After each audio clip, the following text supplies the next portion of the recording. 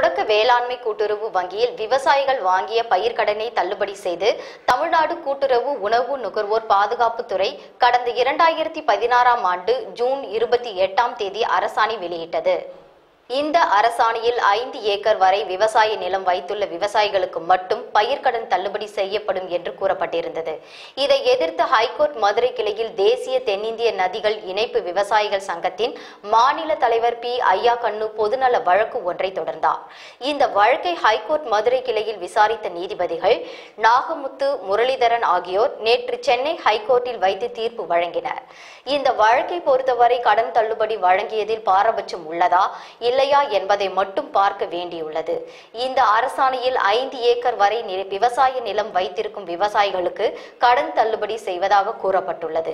5 ஏக்கருக்கு குறைவாக விவசாய நிலம் வைத்திருப்பவர்களுக்கு மட்டும் கடன் தள்ளுபடி சலுகை வழங்குவது என்பது இந்திய அரசியலமைப்பு சட்டத்துக்கு எதிரான செயலாகும்.